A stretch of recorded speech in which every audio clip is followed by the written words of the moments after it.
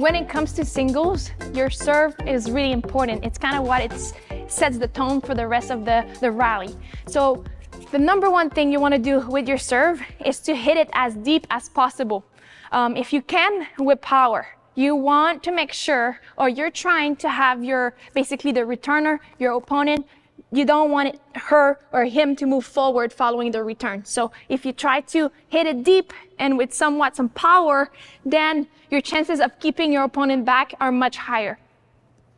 Also, very important in singles, make sure you mix your serves. So it could be mixing it up on the other side. So maybe instead of going, always to my opponent's backhand, maybe once in a while I should go to their forehand as well. Or it could be the speed of basically my serve. If I always give them the same speed over and over, the same power, they're gonna get used to it. So I always kind of want to have them on not knowing what's coming their way.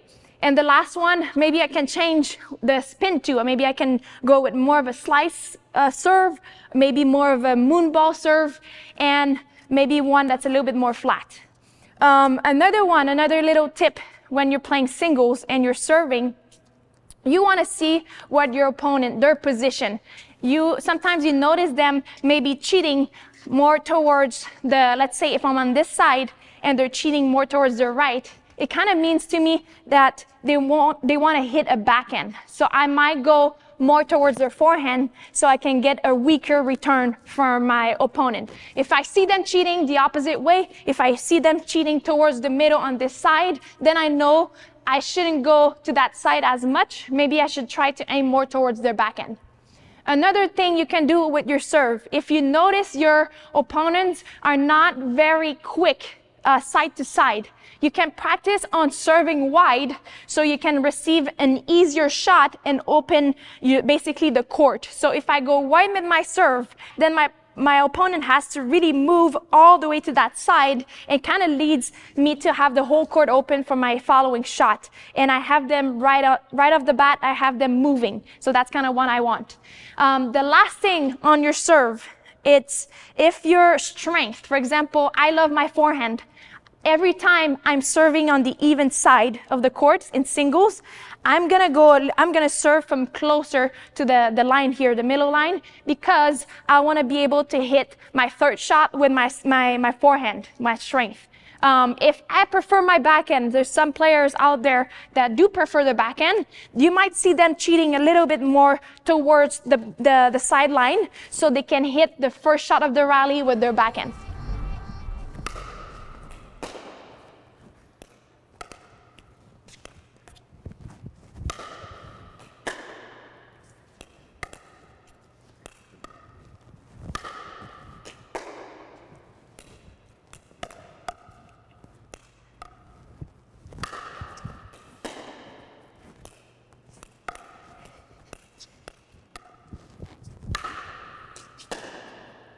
Nice.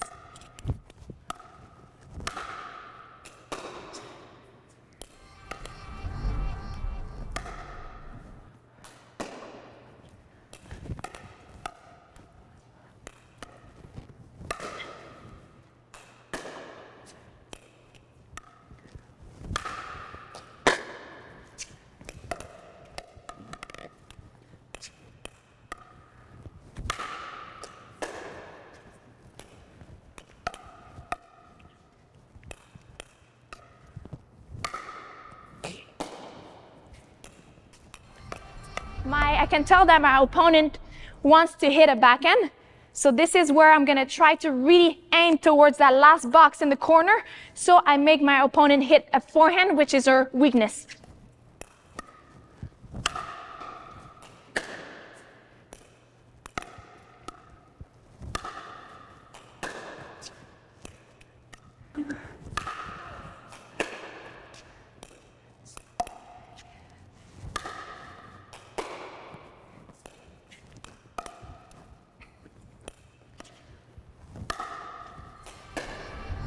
Now, let's say I notice that my opponent is cheating towards the middle because she really wants to hit badly a forehand.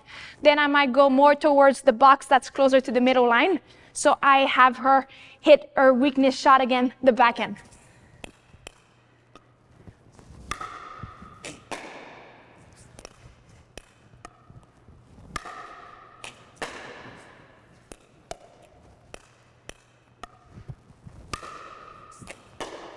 Nice.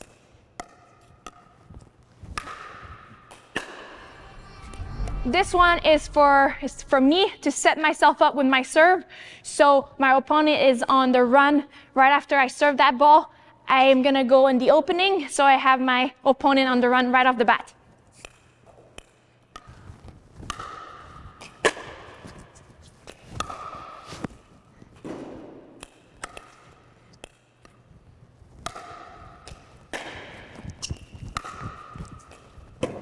Thank you.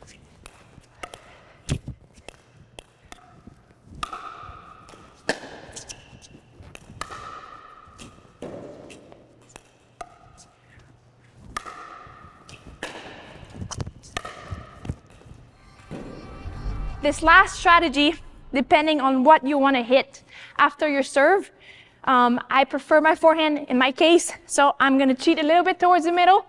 And then after I serve, depending on her return, I'm really going to try to hit my forehand with my forehand.